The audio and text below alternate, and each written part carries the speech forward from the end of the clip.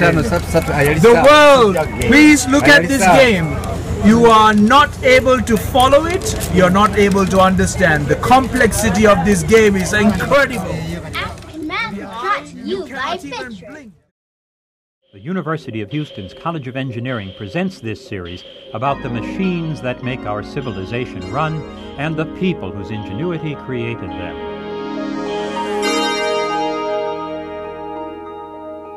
The scene is a remote Ethiopian village in 1940. A farmer offers his herd of 34 goats for sale. One goat is worth, say, $7. The villagers don't know how to multiply, so they call in a shaman. They asked him to set a fair price for the whole herd. The shaman digs 2 rows of small holes in the hard, dry earth. He reaches into his sack of pebbles and he goes to work. He puts 34 stones in the first hole on the left, 1 for each goat. He puts half that, or 17, in the next, half 17, or 8, in the next, and so on. He keeps dividing by 2 and dropping the remainder until the 6th hole has only 1 stone in it. Now he goes on to the other row. He puts 7 stones, the value of 1 goat, in the first hole. He puts twice that, or 14 stones, in the next hole, and so forth. Now his deliberations begin. He goes down the left-hand side, seeing whether the holes are good or evil. An even number of stones makes the hole evil. An odd number makes it good. 2 holes are good. The holes next to them in the right row contain 14 stones and 224 stones. He adds those numbers together. The result is the fair market value of the herd. It's $238. You and I know about multiplication, so we multiply the number of sheep by the value of a sheep, 7 times 34. When we do that, we get $238. But that's just what the shaman got. So what in the world was all the business with the holes? And would he get the right answer with different numbers? We try it with other numbers. It works every time. So we turn to a mathematician. He says it's not at all obvious. He puzzles for a long time. Finally, he sees it.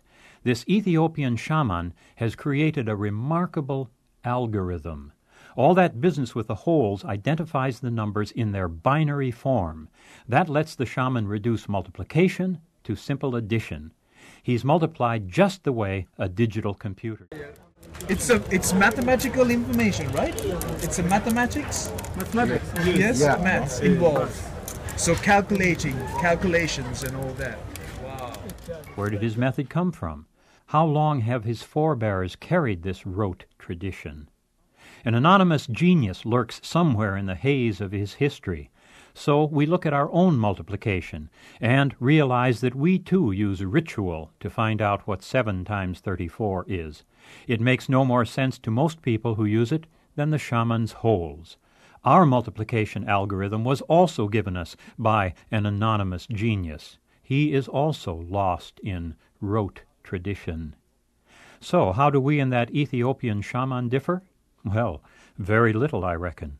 Very little indeed.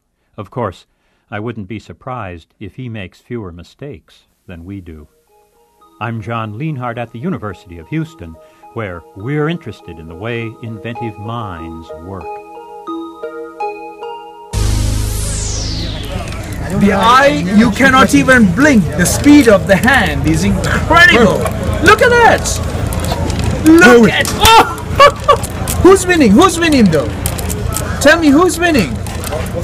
Huh? Not yet. Not yet. Wow. Tell me when you won. Beri. Mukeso. Mueso. Tell me who's going to win because I am